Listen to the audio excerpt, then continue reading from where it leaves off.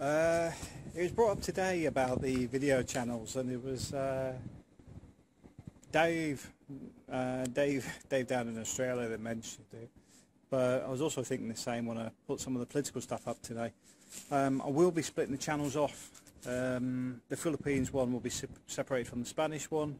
The politics will be separated from both of those, and there'll be some sub ones, one for food and cookery, another one for politics, and also one on gadgets, reviews, that sort of stuff, and the last one, software, how to use it, what to do with it, how to improve what you're doing with it.